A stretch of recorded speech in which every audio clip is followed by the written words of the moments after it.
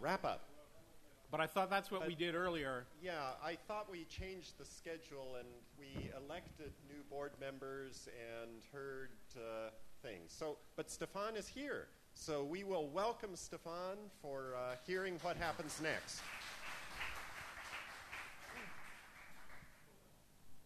What happens next? This was what we did before. Okay, so we are done. The schedule says lunch break. Okay, because I asked them to switch a bit, so we have a bit more time. So the lunch, they ask me, and then normally they should be ready in 10 minutes, because you see that's what's shifted and.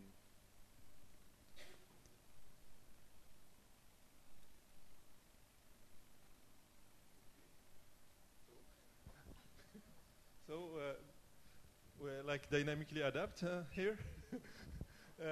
Since Niall said something this morning, and there are some rumors. So we are currently seriously considering having ESUG next year in the UK. So everything is not arranged, but it is this likely. So we'll give the official final announce as soon as possible. But this is so we confirm the rumor by Niall this morning. Okay.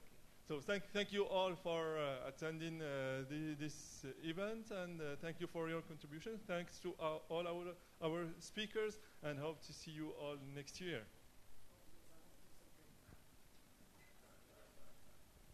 Yes, something really, really important. That's my. Is that it? Yeah, yes. This is as a community. I really believe that we need strong, powerful vendors. That's really, really important, because sometimes people can think, oh yes, this guy. So it's fun because before we were doing VisualWorks, after we did Squeak, and then now we are doing Faro at our personal level. This is not something we try to avoid that it influences what we are doing. For me, I'm not happy to see people if they have a fight or things like that. We need powerful vendors. That's really important for everybody. So if we can help, if ESUG can help for doing that, we will always support that.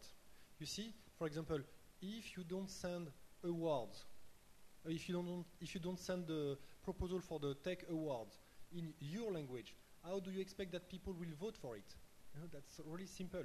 So some people told me, oh yes, you see, you have, and this was totally wrong, you have the tech award, they were Faro-centric.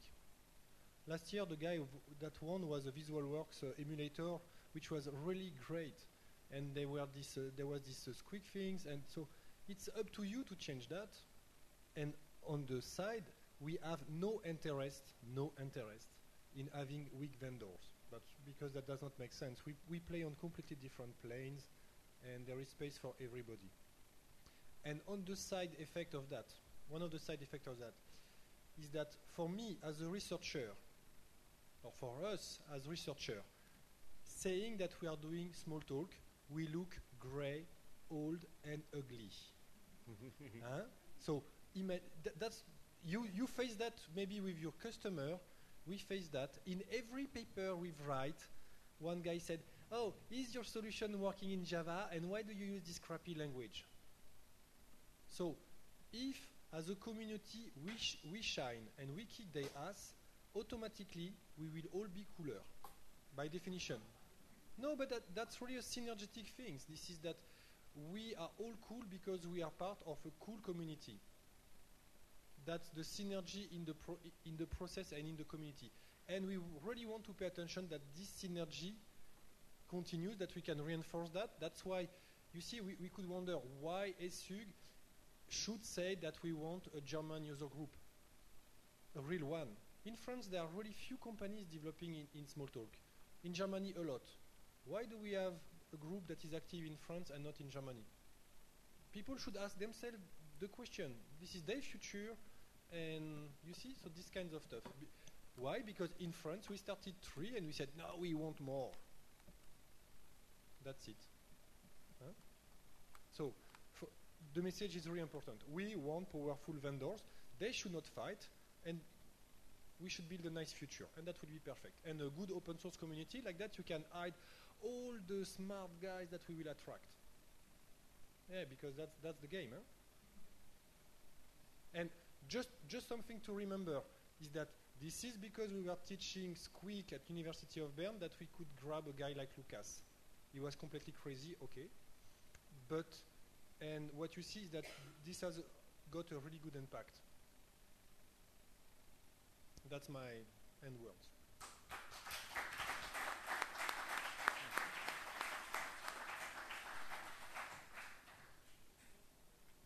Hello? Okay. So, the final word should be thank you all. Thanks to the local organizer. We had...